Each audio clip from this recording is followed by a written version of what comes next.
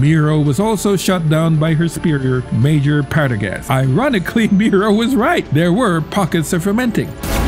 And Miro was dismissed, demonstrating the imperial arrogance that Andor spoke about previously. They're so fat and satisfied, they can't imagine it. Then Partagaz did exactly the opposite of what the ISB is supposed to do, according to the dogma that he himself laid out.